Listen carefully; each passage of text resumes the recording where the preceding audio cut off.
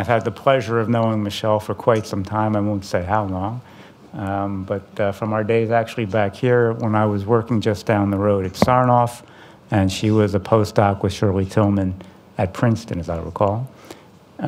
Michele now has joined the Mark Foundation as CEO in January of this year. Prior to that, she was Vice President of Clinical Translation Technologies and Operations at BMS. She led research teams there using cutting-edge technologies to accelerate drug discovery and development for cancer and other diseases. Before joining BMS, Michele was at Merck, overseeing the development and application of innovation platforms, understanding molecular mechanisms of cancer, identification of new therapeutic approaches for multiple diseases, and functional validation. Her team conducted pioneering work on microRNAs, and that was actually a very exciting time, and I had a chance actually to work a little bit with Michele on that. Michele is co-author of more than 50 primary research papers. She received a PhD in molecular microbiology and genetics from Stony Brook, completed a graduate research at Cold Spring Harbor, did her postdoctoral training at Princeton, and she's been, in addition to her position at the Mark Foundation, she's a member of the board of directors of the Society for Laboratory Automation and Screening, which is a scientific society dedicated to advancing life sciences.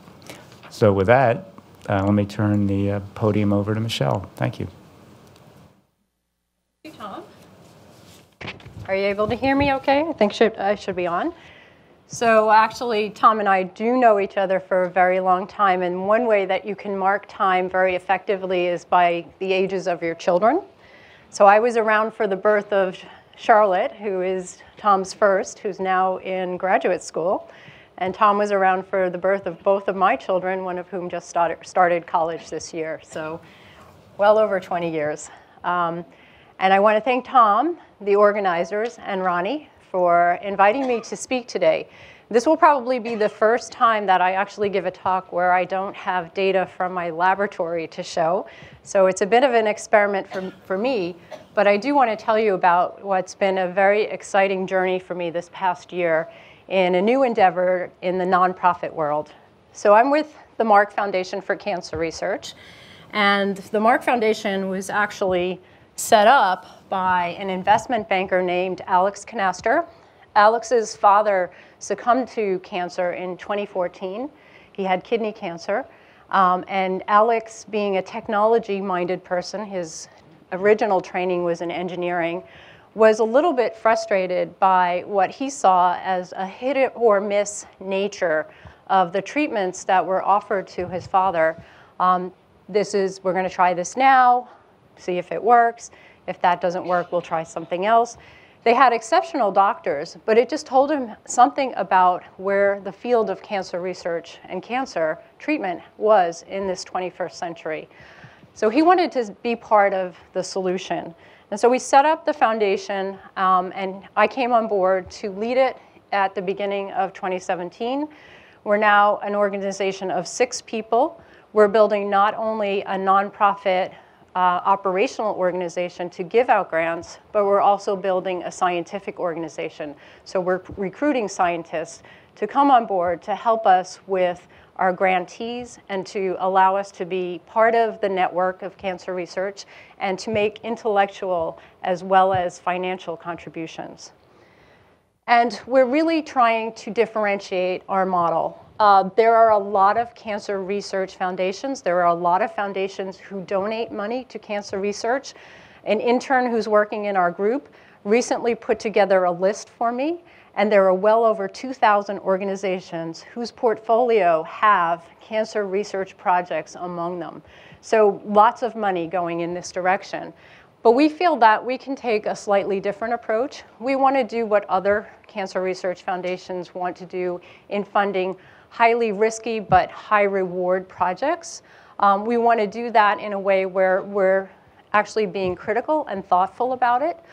We thought that the first step to actually being successful in this space would be to assemble the right network of scientists, take a step back, and with thought leaders, identify where the gaps and challenges lie in the field. Once we get an understanding of what those gaps and challenges are, come up with potential solutions.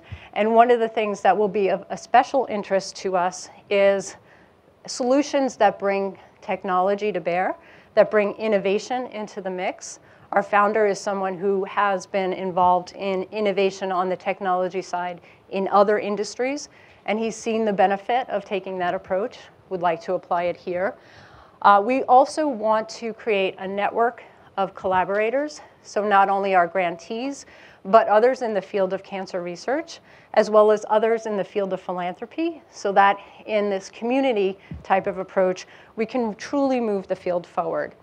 And then we want to make sure that scientists who are doing the best science can pay attention to doing the science and not worry about constantly having to go out and seek grants. So if there's a mechanism for us to play a role in allowing those scientists to stay in science, dedicate their efforts to doing the work, but more importantly, raising the next generation of great scientists, then we'll feel that we've made some impact.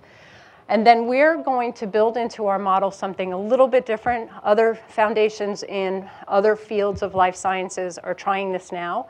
But in addition to giving out grants, we're also going to do some venture philanthropy. So we will make investments. Of course, the return on investment for us primarily will be better outcomes for cancer patients, but we also would seek to get some financial return that would come back into the foundation for future investments. And so philanthropy, actually, as I mentioned, 2,000 different foundations and philanthropies that are dedicating themselves to cancer research, plays a really big role. And there have been some pretty notable contributions from philanthropists to the field of cancer in the last couple of years. I saw this quote from Eli Broad, who's a very well-known philanthropist who has put a lot of money towards life sciences. Everyone has heard of the Broad Institute. And I thought that this was especially relevant to what we're trying to do. Eli actually highlights that he'd like to see philanthropists putting their money where government won't or can't. And also remarks, I think, in a very observational way, that when philanthropists back something initially, downstream, when momentum is actually gathering, then government comes on board and will follow through. And we've actually seen this happen recently. I know there was a lot of interest and hype about the Foundation Medicine assay that was FDA approved last week. But 2 weeks prior to that, there was another assay, very similar sequencing genomics-based assay, the MSK Impact assay, that was also FDA approved. And that assay started with foundation money. I think the Pharma Family Foundation initiated some of the work, the seminal work for the MSK Impact assay. And so lots of money, lots of interest. Why cancer? Well, cancer is still a leading cause of death worldwide. And in the United States, hundreds of thousands of people die every year from cancer. Liver cancer is still ranking up there as one of the #1 killers in the United States and worldwide. And we like to point out we're a New York City-based organization. So when we go out there and we talk to our partners, we like to point out that across the globe, 8.2 million people on average are dying from cancer every year. This is the entire population of all 5 boroughs of New York City. So in essence, this disease is wiping out an entire huge metropolitan region every single year. So that's pretty impactful. And even though in the 1970s there was a war on cancer declared, we feel that we're still not really winning that war. If you look at, we'll take both sexes in this case because there has been advances made for males, certainly, and this is more along the lines of early detection in prostate cancer. But if you look at what's happening from the 1970s until now, till close to now for both sexes, we're making marginal impacts in terms of solving the cancer death problem, but the lines are pretty flat, and it's still a serious problem. So is there a way to make it better? And certainly in the last few years, there's been a lot of attention paid to precision medicine, and possibly precision medicine in cancer being the solution to this outstanding problem. If we look at how precision medicine is defined, and we hear terms like precision medicine, personalized medicine, and certainly there are nuances to both terms. Precision medicine typically refers to the genomics, taking a look at genomics or genetics of a tumor, figuring out what the driver mutations are, figuring out what mutations the tumor might be addicted to, and then putting in place therapies that are particularly targeted to those proteins that are going either losing or gaining function. And so it looks like it could be a simple fix. Find the mutations, here's the drug matches the mutation, let's treat the patient, and all is good. But in actuality, it's a lot more complex than that, and certainly people in the drug discovery world understand this. Not only do we need to know what the potential right target is, we need to also understand who's the right patient. So how are we going to figure out which patients are going to benefit? And that's what the topic of the next 2 days will focus on. But we also need to figure out how to give the right dosing to those patients. Once we have a therapeutic, we've identified those patients, we want to get them the right dose. And then finally, we also want to understand how to know that our drugs are working. And this is another place where diagnostics are particularly important. Biomarkers can tell us in a surrogate fashion, without waiting in the case of cancer until patients are actually dying, that drugs are actually working. And so a lot of development needs to be done in that regard. So taking one more step back and thinking truly about precision medicine, it goes beyond just genomics. There's a lot of molecular information that can be gathered by looking at patients at many different levels, including pathology, genomics, and many other multi-omic approaches, proteomics, looking at cells, looking at immunophenotypes. And so it becomes a really complex data problem that needs to have a technology infusion in order to get it to really come to bear in a meaningful way. So there's multiple steps involved. We can certainly get a sense of the molecular profiles, get a sense of prognostic markers and other markers of resistance, sensitivity, and adverse events. But if you think about going from end to end, in some cases, while this can be done today, it typically takes from 6 weeks to 6 months for an answer on any given patient or their tumor in order to give the physician an idea of how that patient might benefit from existing treatments. And so there's still a lot of information that's lacking. We don't have really robust ways to, in a patient-specific way, validate that the hypotheses that come out of this process are truly going to work for that patient. We still need to deal with side effects and toxicities. And then while some of these will be straightforward, here's the mutation, this is what's happening to the protein, here's the drug. In many cases, we're going to have to rely on combination strategies, and the way that combinations are being pursued today is in a little bit of a hit or miss fashion, although there's quite a bit of rationale that goes into the thought process. We do really need to have more robust ways of choosing combinations that'll work for cancer patients. And then one of the areas that has quite a bit of attention and is really important is once we have these treatments in place, there's going to be resistance. We need to understand how that's actually going to occur and be ready for it with drugs that come right away down the pipeline once that patient's cancer has recurred.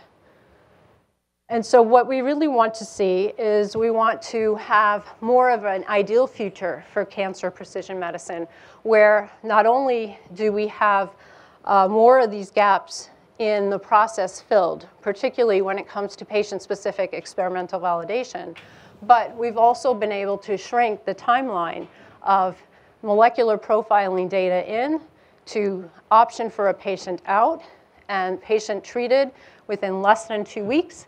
Many of these patients actually don't have that amount of time before their cancer is really going to overcome them.